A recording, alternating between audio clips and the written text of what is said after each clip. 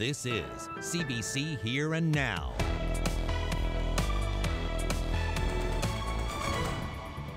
It's a bit disheartening and discouraging. It seemed to be a little bit disingenuous. Disappointment over the lost time to develop a back-to-school strategy as a new document from the school district points out problems with the government's school plans. A salmonella outbreak has sent some seniors to hospital. We'll have more coming up on Here and Now. Last weekend of August is here, and it's going to end as a wet one. Good evening and welcome to Here and Now. I'm Anthony Germain. And I'm Carolyn Stokes. We start tonight again with schools and education critics who are slamming government today in the wake of a leaked 3-month-old report from the English school district. And yet another document. Anthony, what can you tell us about it? Well, that's right, Carolyn. A lot of reaction to the May report that we divulged last night, reaction from parents as well as politicians. And the English school district revealed another letter that we didn't know about until now. After Here and Now reported on a back-to-school blueprint the school district completed in May, it is no longer a secret, and you can now find it on the district's website. The English district also posted a letter written 3 weeks ago that exposes serious differences between what the district believes is critical and what the government is willing to accept. The August 7th letter is sent to then Education Minister Brian Warr, and it contains warnings. First, on physical distancing, the letter says, without additional human resources and infrastructure, we are unable to achieve physical distancing recommendations of 1 meter or 2 meters. Chief Medical Health Officer Janice Fitzgerald has been telling us for months that the science on social distancing is irrefutable. This letter says it's just not possible in St. John's and other urban area schools. Another problem area, parents with immunocompromised children are simply going to keep their children at home out of concern. Others could do the same, and the district warns there is no contingency developed to provide learning opportunities to those students and families. There is a lot of student and parental angst about public exams. The province has resisted calls to cancel them, but the district says it would support an advanced decision to preemptively cancel public exams for the 2020-21 school year. Now, the letter also warns the department to get moving on finding more buses, something that we learned yesterday that the district had warned the government about back in May. Well, earlier today, I met with opposition education critics who aren't happy that the May plan was kept secret. PC MHA Craig Party says the current busing crisis might have been avoided. But I know of nobody that know they've got a seat on a school bus in the district of Bonavista or anywhere else. I've received a lot of emails from parents within Metro, and they don't know. So I would say, Anthony, quite likely there is nobody is aware that whether they have a seat on the bus or not, because they depended on the administrations and the school systems, and it's only now that they're back. But it's a big piece of work. I don't think it's realistic now to open schools on the 9th and know that every child in Newfoundland and Labrador are going to have access to a bus to school. I just don't think there's enough time left for that to be fulfilled. And that's not a surprise, because I think the busing contractors would tell you the same thing. If they knew in May, they'd have a fighting chance in May, but it's not a given. Now, like Craig Party, the NDP's Jim Dinn is also a former teacher, and he says concealing the district's back-to-school blueprint while talking about collaboration was a serious blunder. I got to wonder why it's such a comprehensive document, and it's very clear that the district did its homework, that they laid out a number of scenarios, and they laid out clearly what they're going to need in resources. I can't understand why this was why the government sat on this for basically three and a half months or 4 months really, and said nothing about it and didn't have it out there for public discussion. Right now we're in a time crunch basically because of government's inaction, and we're committed. I'm committed to still finding the solutions, but please, no more. I don't want to see any more of these documents that are held from us. Well, the leaked May report and now this August letter reveals a picture of discord between the government and the experts at the English school district. The government wanted schools open and all the students back in their classrooms to be plan number 1. The district preferred a blended model of in-class and online learning from the get-go to free up some space to help deal with COVID. Now, the government's plan is what's set to roll out after Labor Day. Well, Education Minister Tom Osborne told us today that the blueprint from the district sent in May was based on the best available information at that time. The current back-to-school plan was developed with new information that's become available since then. Osborne was traveling today, and we hope to have him on Here and Now next week. Dealing with COVID-19, there is another outbreak to tell you about, a salmonella outbreak. There are 27 cases of the potentially deadly infection in the province. More than a dozen cases are at a St. John's retirement home where 3 residents have been hospitalized with serious gastrointestinal symptoms. But it's not isolated there. Mark Quinn reports. A Tiffany Village official confirmed the outbreak. They say 2 of the 3 people who were hospitalized have come home, and the 3rd is expected to leave hospital today. It was a very upsetting time, and again, I go back to that. It's upsetting for our residents. We're very close-knit to them. We feel very close to our residents. They're like our own parents and grandparents. The retirement home started seeing symptoms in mid-August, and salmonella was confirmed on August 19th. A total of 14 residents were diagnosed with the bacterial infection. Tiffany Village said provincial health officials are investigating, but it doesn't know the source of the salmonella yet.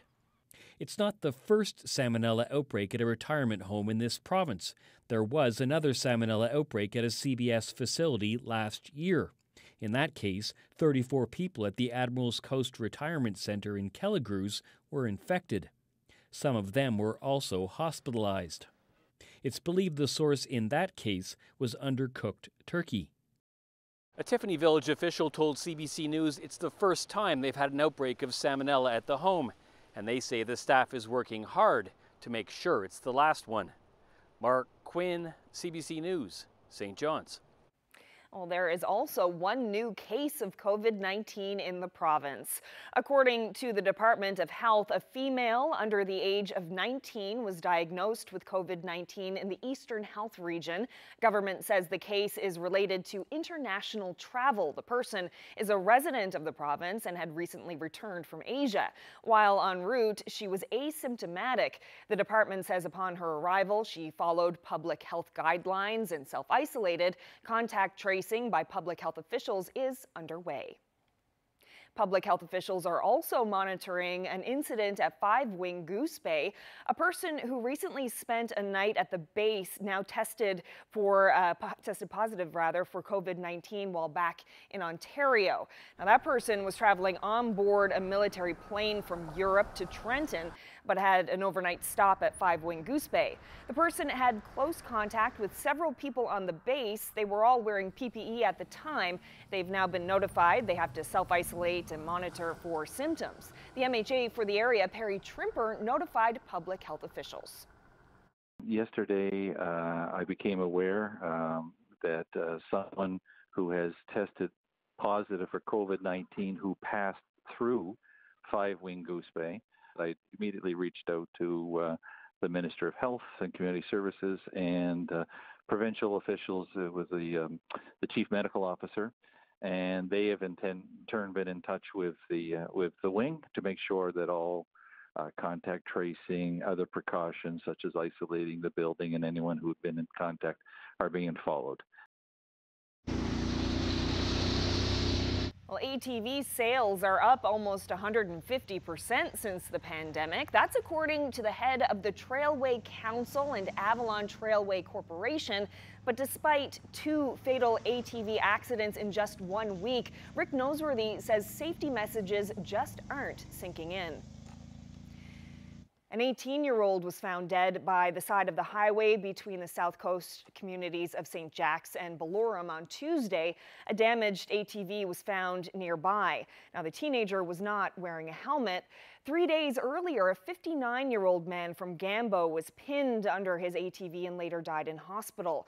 That makes 9 ATV-related deaths this year, 4 in August alone. Noseworthy says it's time for communities to start speaking up. Happening within communities, and everybody knows who's doing it and who the reckless riders are. It's time to step up and start naming names. And also, there needs to be more respect. These machines are a lot of fun, but they're rider active, and you need to respect the power, and you need to be confident on these machines. You need to wear your helmet at all times. You need to wear your seatbelt at all times. When on a side-by-side, you need to wear your helmet and your seatbelt at all times. It's all designed to work together, and we need to be much safer. More of my conversation with Rick Noseworthy coming up later on Here and Now. Well, now to news from the courts. There will be no conclusions anytime soon in the trial for a school principal charged with assaulting children. Parents will have to wait until at least October to find out the fate of Robin McGraw. As the first 2 weeks come to a close, Ryan Cook brings us a look at what happened and what's still to come. October 26th, that's when we'll be back inside the courtroom for the second half of this trial. The Crown rested its case this morning after calling its seventh and final witness, a teacher who says she didn't see McGraw do anything criminal, but affirmed what other teachers have said, that Robin McGraw wanted to be in charge of discipline at his school. Throughout the trial, McGraw has sat stone-faced, listening to his former co-workers testify against him. They've said that he dragged a child into a cold shower, that he grabbed kids' faces and screamed at them, and that twice he stepped on a boy's hand when he wouldn't get off the floor. Lawyers for McGraw have tried to poke holes, pointing out professional and personal disagreements between McGraw and each of the 7 witnesses, as well as other things like their fear of McGraw and how that could have colored their perceptions of what they saw. They really misjudged how much time was needed for this trial. They only set aside 2 weeks, which expired today, but there's still a lot left to go. When trial resumes, we'll hear from Robin McGraw himself, and he's expected to deny all the allegations by each of the 7 women. Ryan Cook, CBC News, St. John's. Well, the 2020 pandemic and the 1992 cod moratorium, what do the two have in common? Well, more than you might think. Prajwala Dikshit is exploring the relationship in a story that connects a fisherman from Bay Bulls with an artist in Nova Scotia. It's an iconic moment in Newfoundland and Labrador history.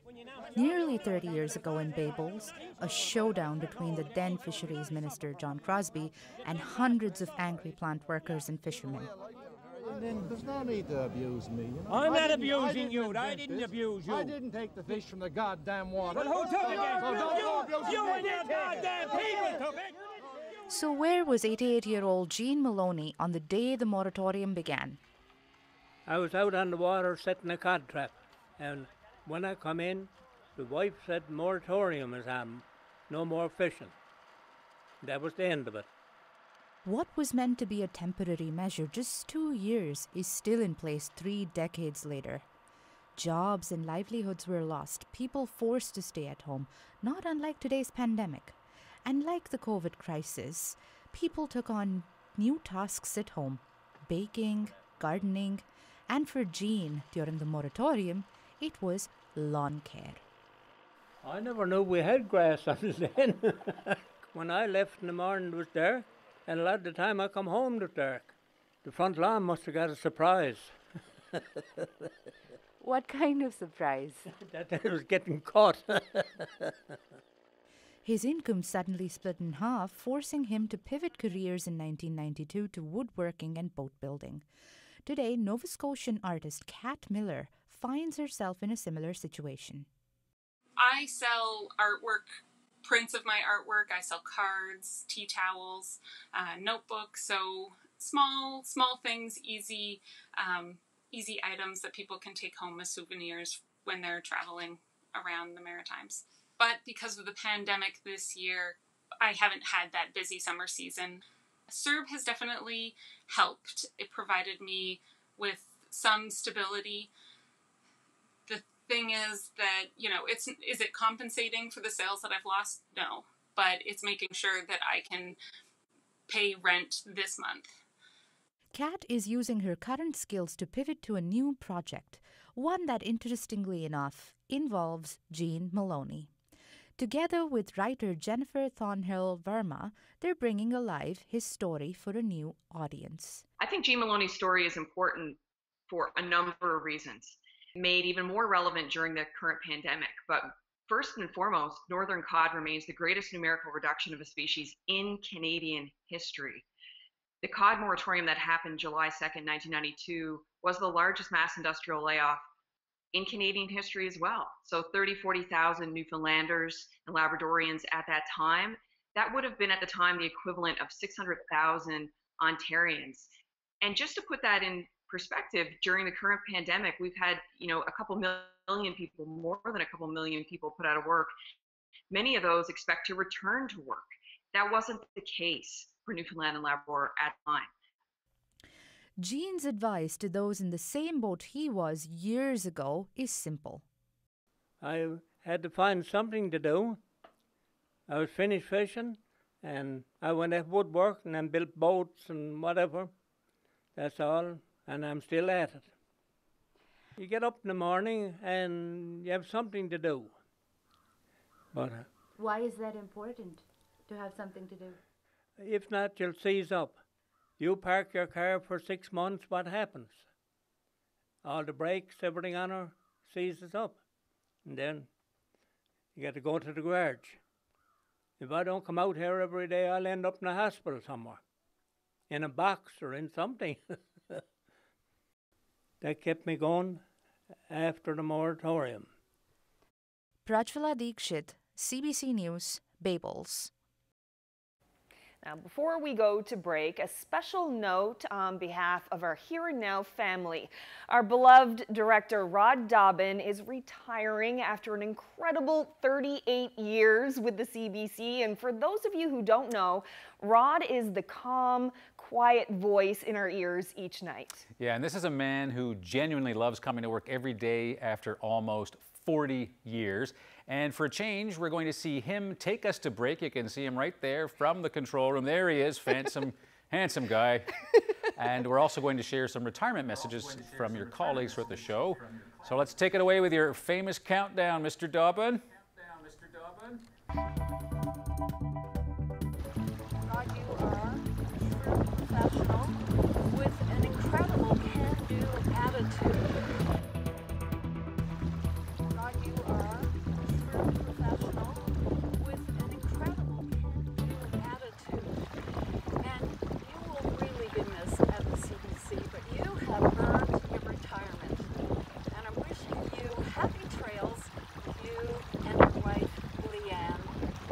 And who knows, you might take up a new hobby, salmon fishing perhaps.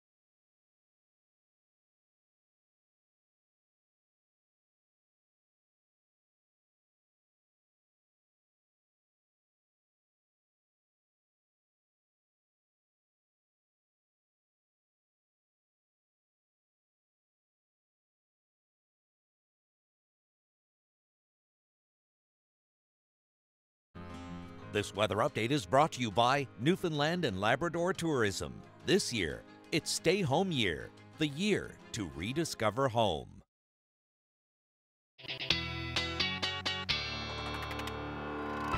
Happy Friday, Ashley.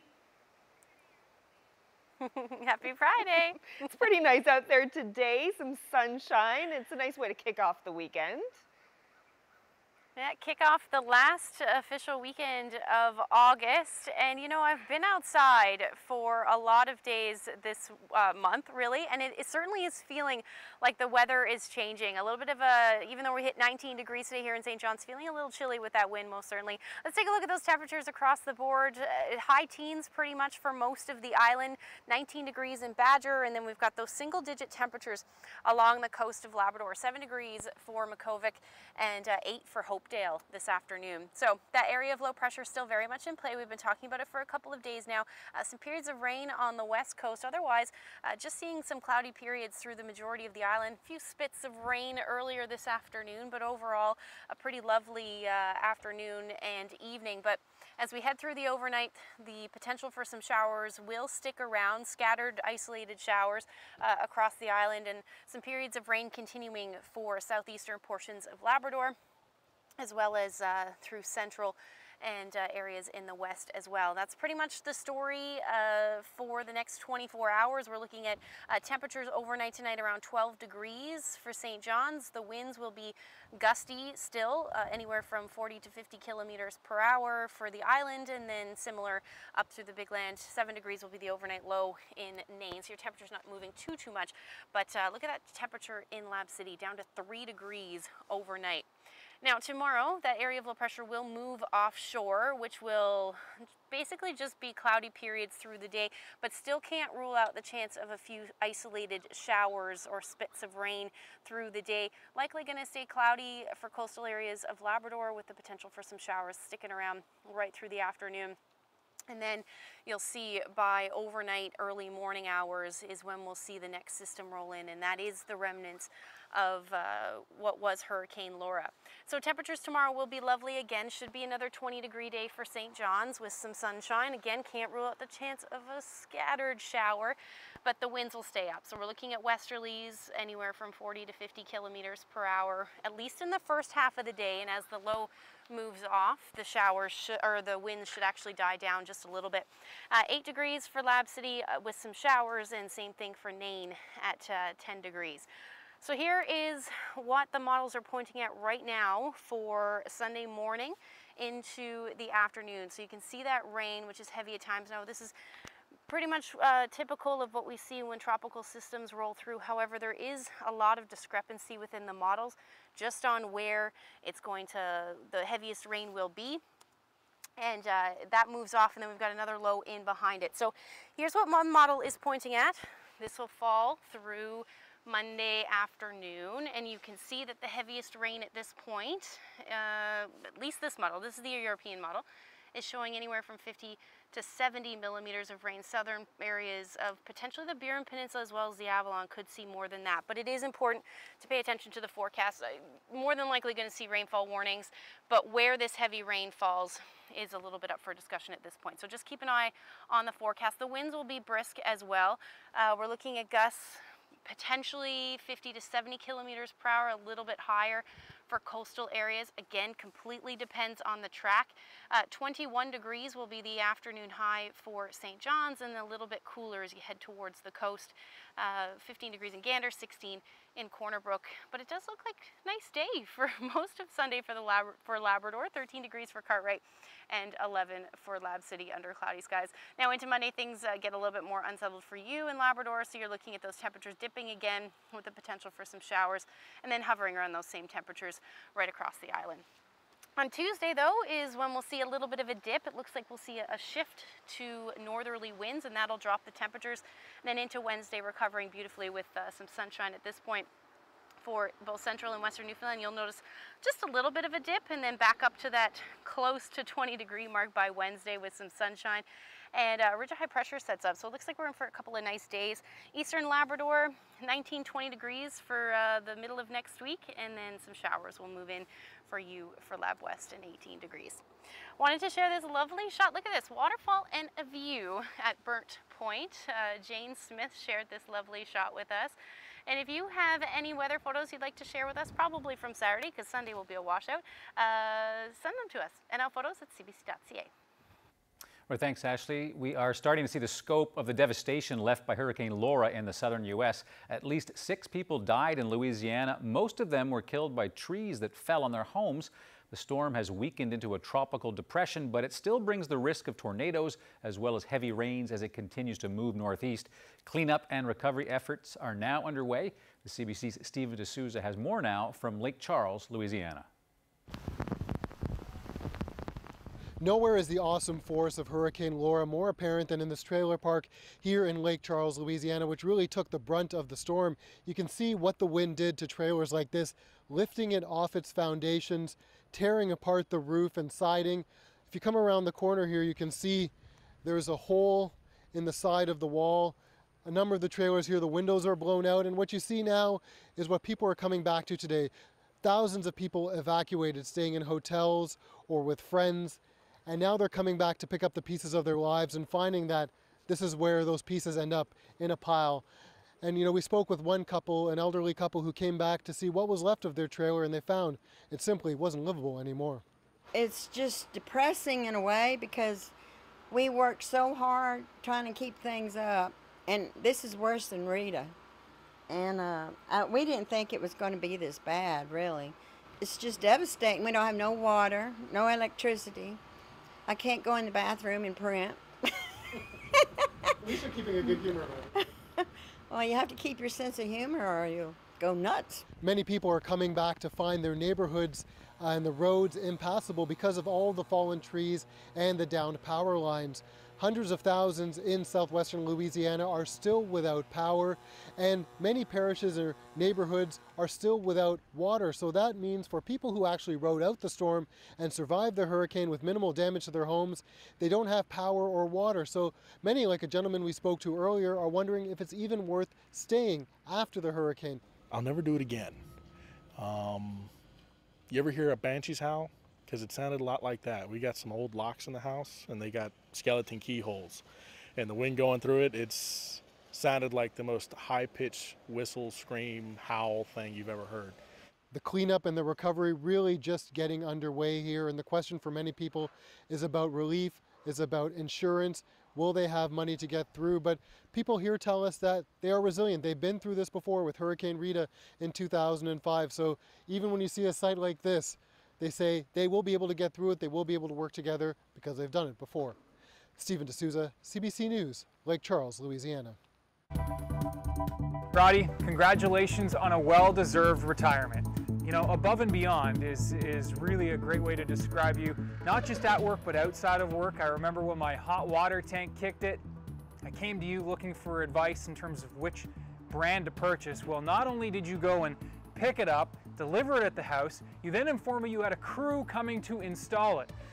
Well, sure enough, the crew showed up. It was you and your father. And boy, was that fun watching him tell you what to do for an hour around the basement. I'll always remember that fondly. Now, I just wish you all the very, very best. To you, Leanne and PJ, all the very, very best, and congratulations again, and I hope that we'll see you soon.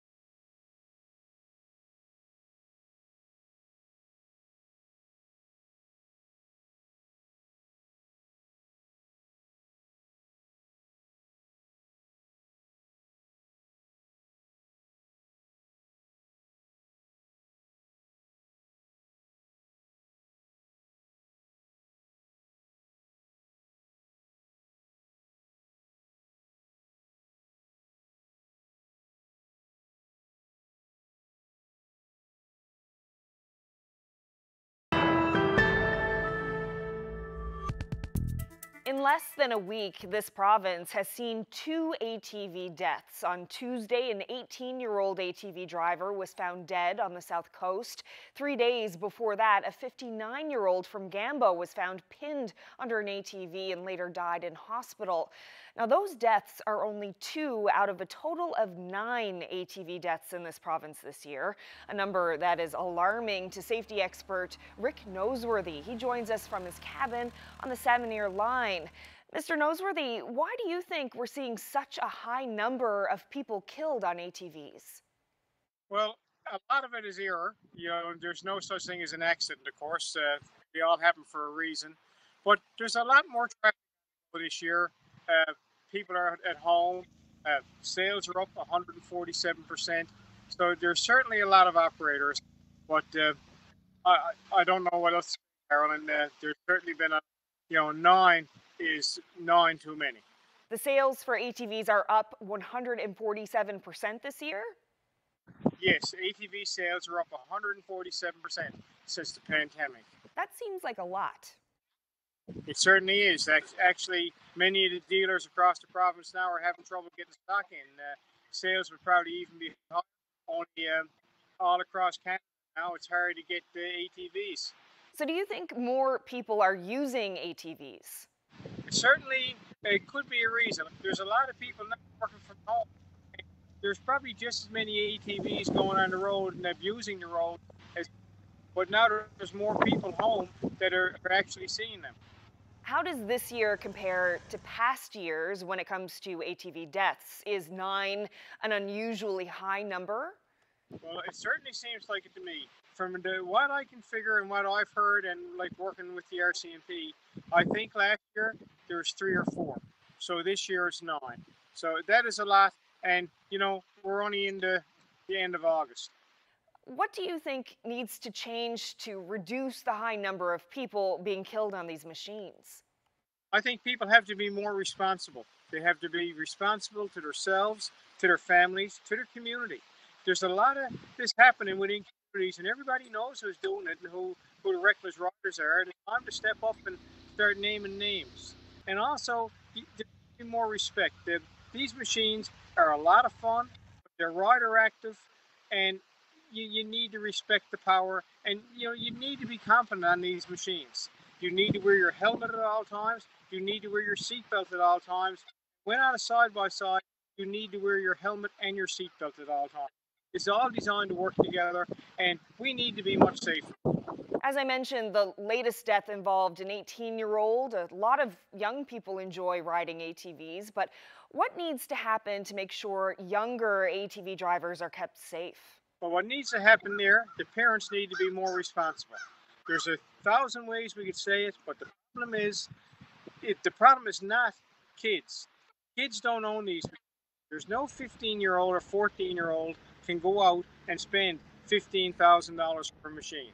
Somebody is providing machines, and the people that are providing those machines need to be more accountable.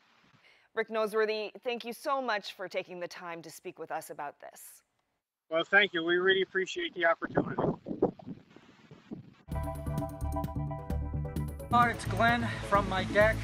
Look, it was great working with you. It's hard to believe that you're going after 35 years. What are you, like 42, 43 years old? Even the stressful times, you seem to always have a smile on your face. You made other people around you relax. I could always go to you and suggest something that I wanted to do. You're always eager to make something happen, even if it was difficult. And it really was a pleasure working with you. You were just one of those guys. So enjoy your retirement. My best to you and your family. I hope you have great things ahead. So this is Glenn Payette, CBC News from his deck in St. John's.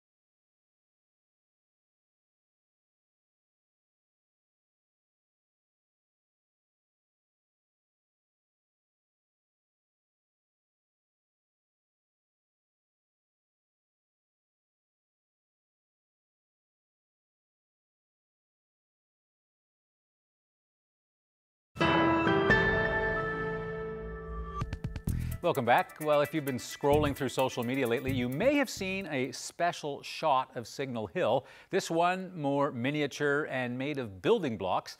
As Here Now's Jeremy Eaton explains, it may not be the last local landmark to get the Lego treatment. Cabot Tower in St. John's is one of the most iconic landmarks in all of Newfoundland and Labrador. It's also one of the windiest. But seeing it wasn't good enough for one local man. He decided to build his own out of Lego. Somebody said that it was impossible to do the octagonal tower out of square bricks, and I said, well, I think I could do the tower. And they said, well, even if you could tower, you probably won't figure out how to do the corners. To pull off this build, you'd think Churchill was a lifelong Lego lover. He says he only got into it about 10 years ago when he started building Star Wars stuff.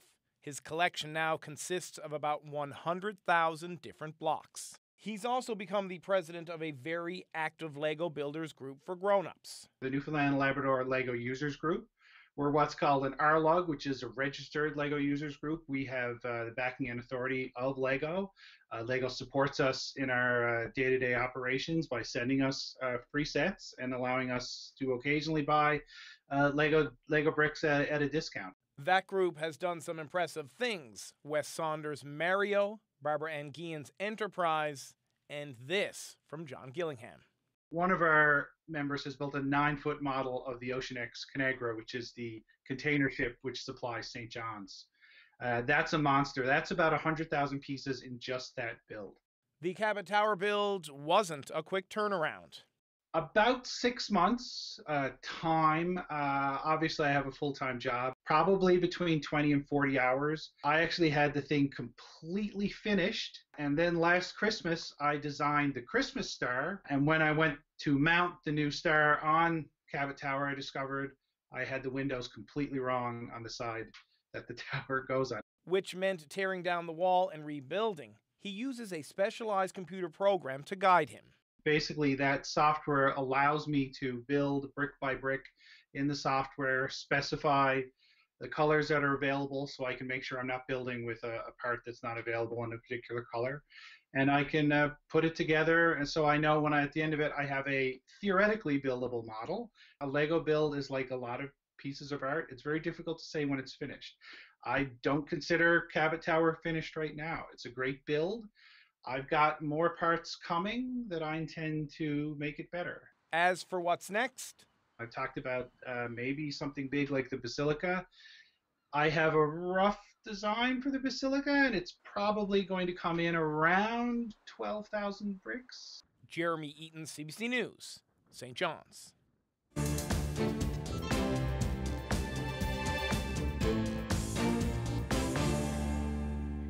Well, now that we're 6 months into this pandemic and restrictions have eased, many Canadians are traveling again, perhaps to university or for an end of summer vacation. Today, Canada's Chief Public Health Officer was asked about staying safe on planes, which are often packed with people. Not mixing passengers, try to sit very still, everyone facing in the same direction, seat back in front of you, mask wearing, hand hygiene, layers of protection. Can we guarantee 100% protection? No, but it's many different layers of protection to reduce the risk. And I think, again, we haven't had a report in Canada of someone who acquired it during a flight. Meanwhile, Ottawa has extended a ban that bars entry to those who are not Canadian citizens, permanent residents, or people entering from the United States for essential reasons. It was set to expire at the end of August. Now it stands until at least the end of September. Hi, everybody. Hi, Rod.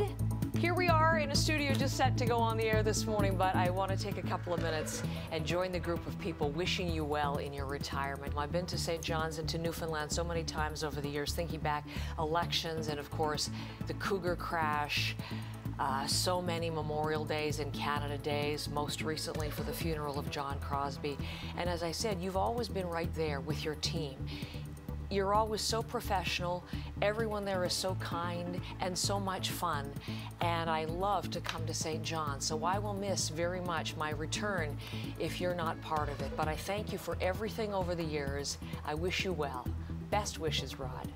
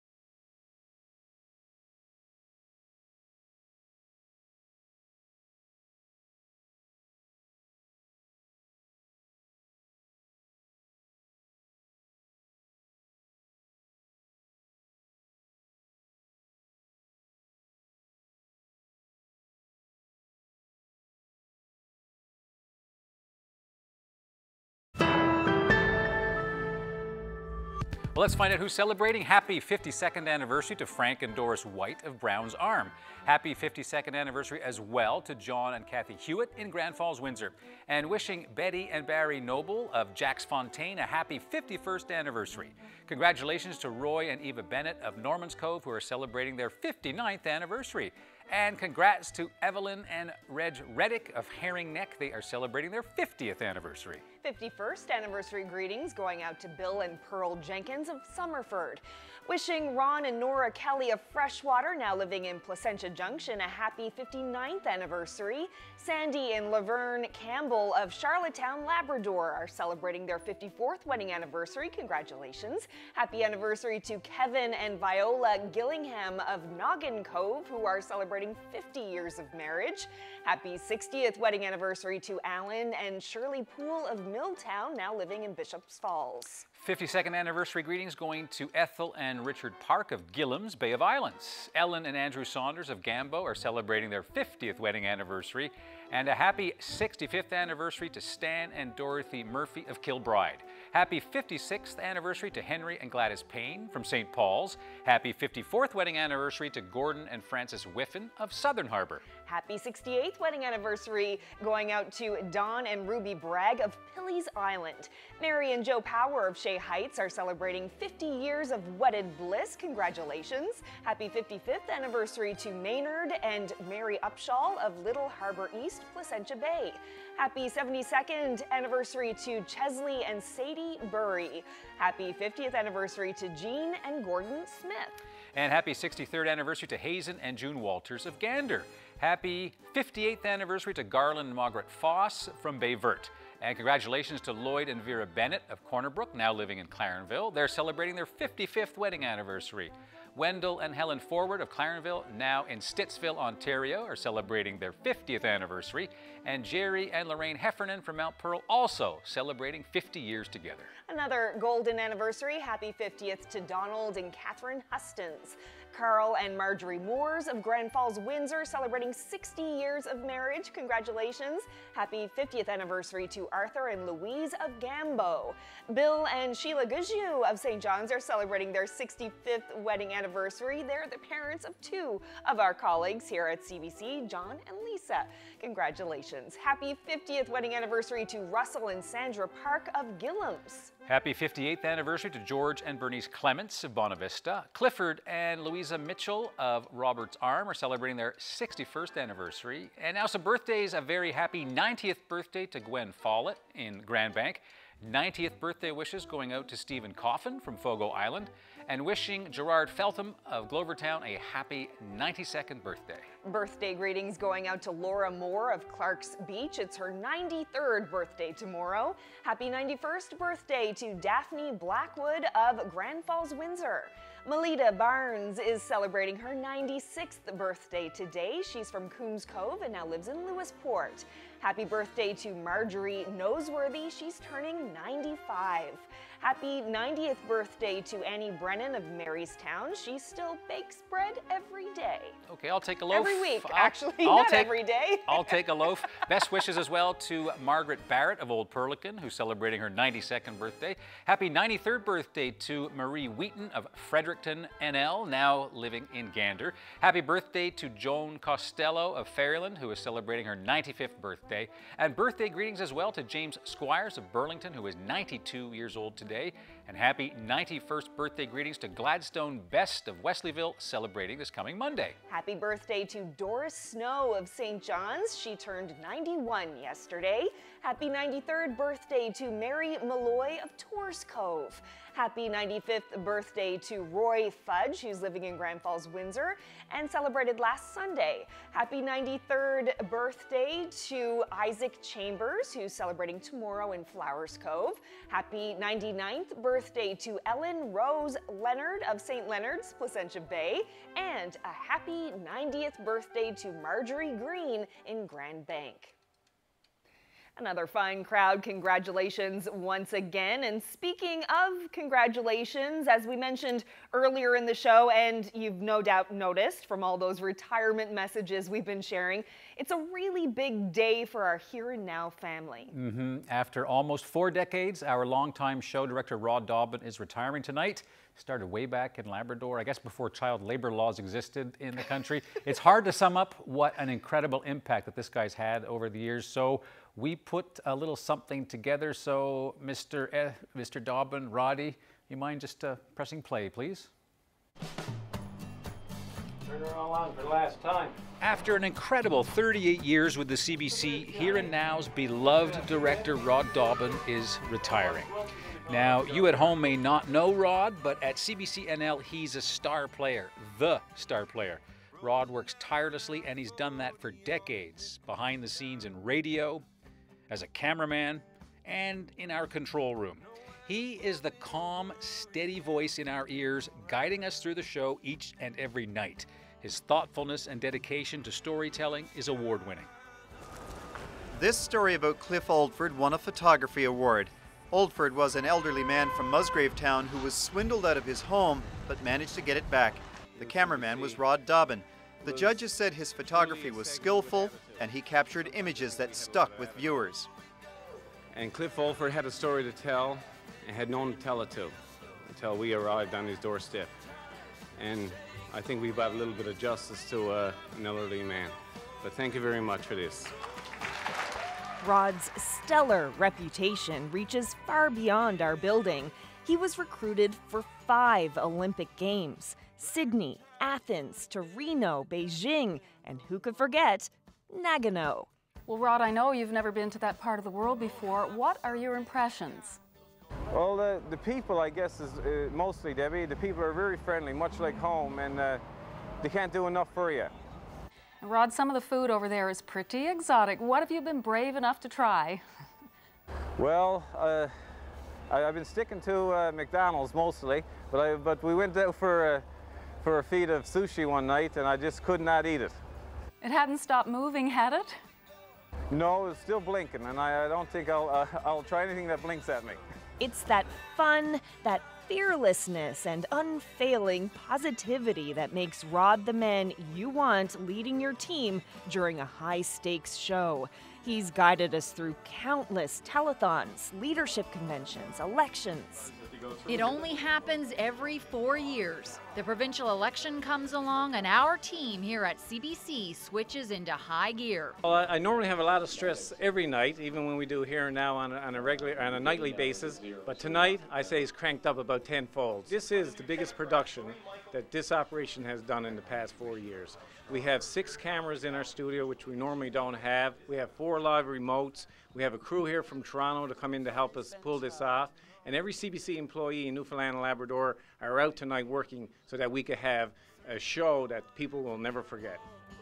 But beyond his many successes, Rod is the ultimate team player. Constantly mentoring and supporting all of his colleagues, meeting the most stressful of circumstances with a great sense of humor and a can-do attitude. Happy retirement, Rod, from your here and now family. And to borrow one of your favorite lines, perfect job. Perfect, perfect, perfect.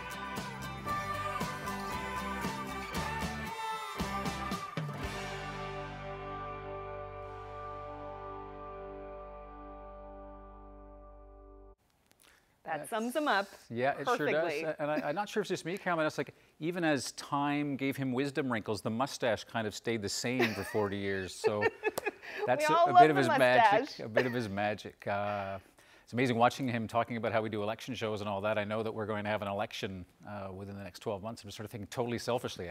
I can't imagine doing election night without Rod here. Yeah, even though you saw those shots from the Snowmageddon night, and he was out in the loading bay just shoveling all the snow so we could scoot in there and try to broadcast live out there. He's now, I got to say, we managed to sort of not burst into tears for the show, which is a good thing. But I do want to sort of challenge Rod. So, if you're out and about and you see Rod, ask him what was Anthony showing that night, because Rod taught me a very important thing about this box that we use. Is that the box we stand on? For some of the people who are height challenged, as we put it, we let them stand on this box, and Rod had some excellent advice how to be on TV when you stand on this box. So if you bump into Rod when you're out in retirement, just ask him about the wisdom of the box. It will produce some sort of interesting answer for you. Now, I will say, on a less flippant point, if you work in a place and you know there's that person who's always positive, and no matter how bad a day you're having, that's Rod. Yeah. That calm, reassuring voice in our ears every night. Yeah. So he's telling us to clue it up. Yeah, he doesn't want us to talk about him anymore. But what we're going to do as we end our show, Rod always counts things down for us, and I don't want to leave him hanging, but we've got 10 seconds, so thanks, Count us out, Roddy.